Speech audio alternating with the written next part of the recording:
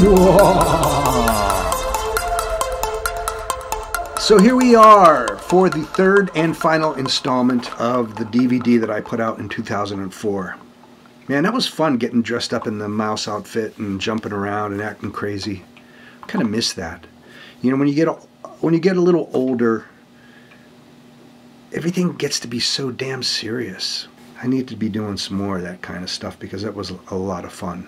So there's not really much to say about this last part. It's a slideshow of the talent that we brought over from the UK, Germany, France, Spain. Did I say Germany? Yeah, Amsterdam.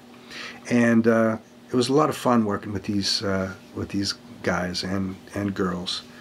And yeah, that's about it. You know, it was, this whole DVD was mainly for me to use as a promotional tool. So looking back at it now, it meant much of it seems pretty pretentious.